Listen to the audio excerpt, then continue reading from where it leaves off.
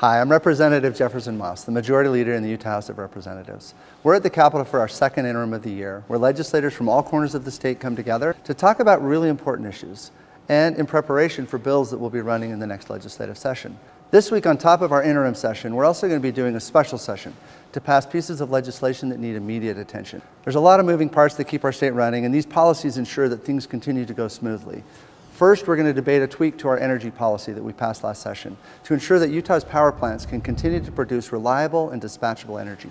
Second, current law states that international students need to get an approval from a judge before graduating. We need to move that provision so that parents can sign off on that, so that we don't hinder any student from graduating. Third, we have a bill that's going to help provide a pathway for locals to be able to put school district splits on the ballot. Fourth is a technical fix to our code about sunset revisions. Fifth is a redistribution of funds for federal overreach campaign.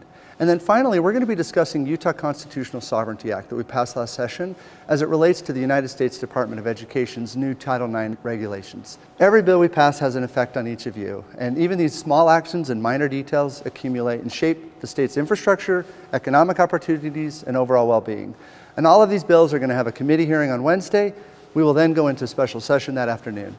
You can always come up and join us in person. We'd love to have you, or you can go on to le.utah.gov and be able to attend virtually. Thank you.